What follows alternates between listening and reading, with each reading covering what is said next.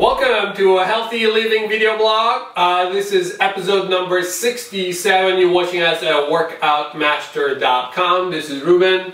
This is Aram. And since we're on this water roll right now, we want to talk about probably one of the most common things that you're going to see in your water supply, and that is chlorine.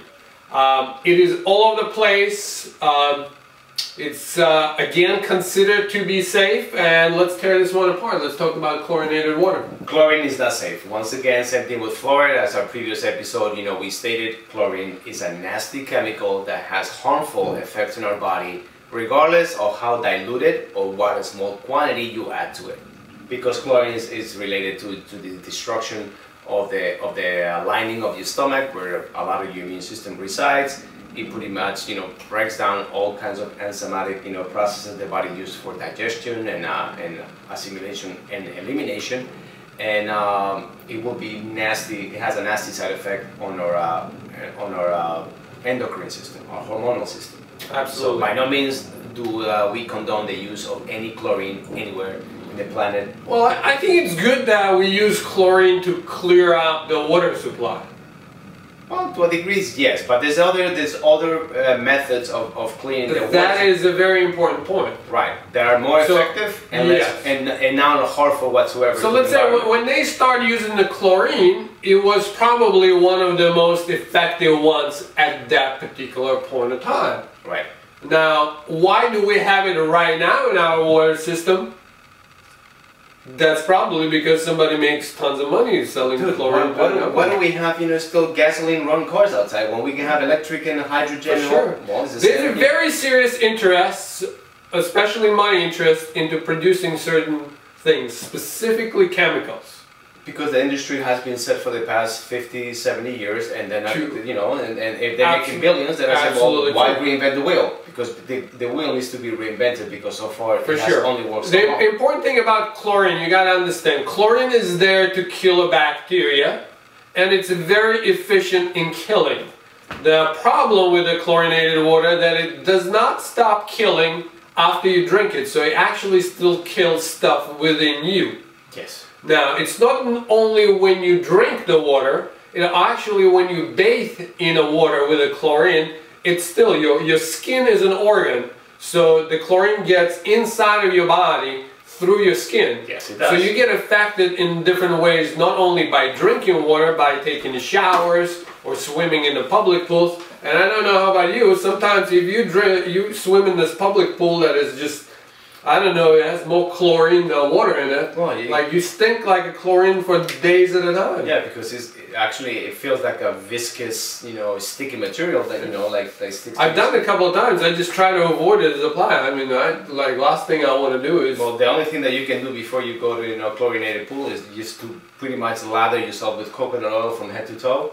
And if you need to do your laps or whatever, for whatever reason you go in the water, I happen to go in the water to actually work with a few of my clients that have some issues and they need to move from water because it's going to help them out.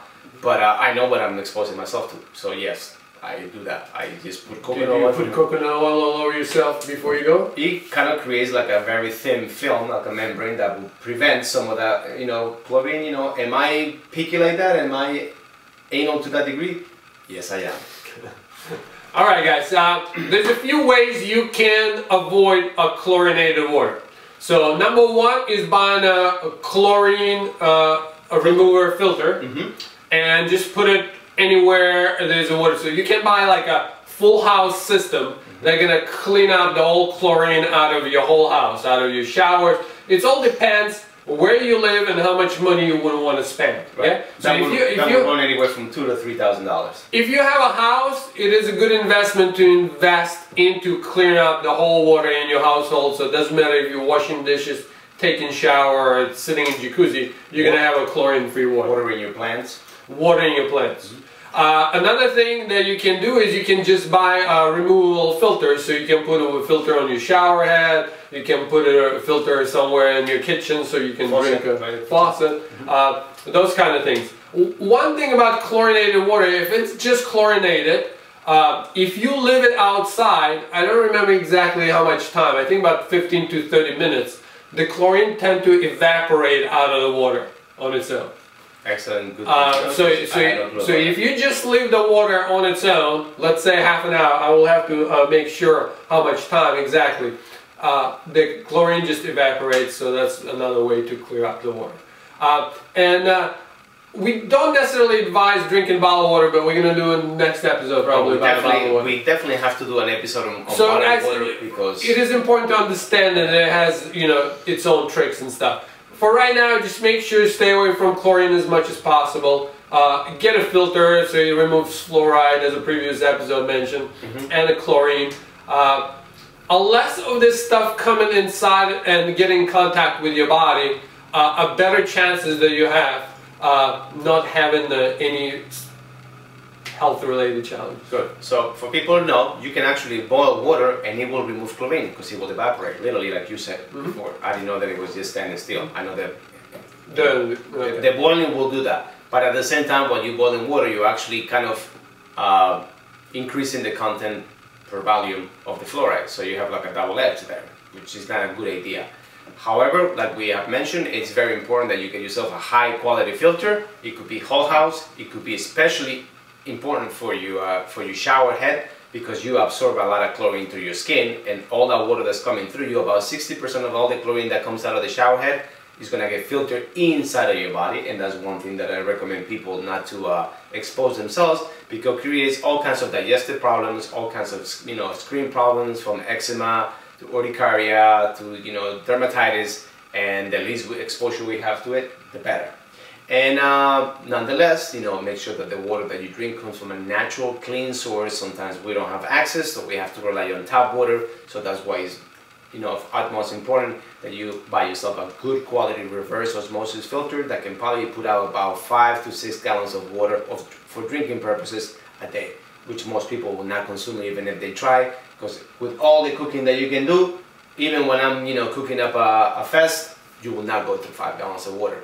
So it's a good it's a good rule of measure to have a faucet for the kitchen, a shower head filter at the very least, and a reverse osmosis for creating good drinking quality water. And be aware that you still will get in contact with the chlorinated water outside of your house. Of course. So the minute you go to a pool, you're just minimizing stuff at your home. Yeah. Do you have anything else? I think that will pretty much sum it up.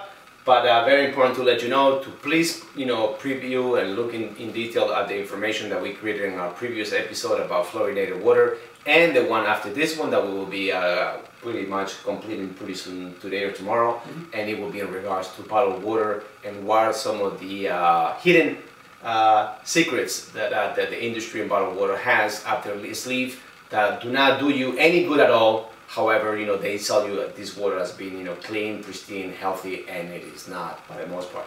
Okay. Thank you very much for watching, guys. Your future looks better already, and we'll see you next time.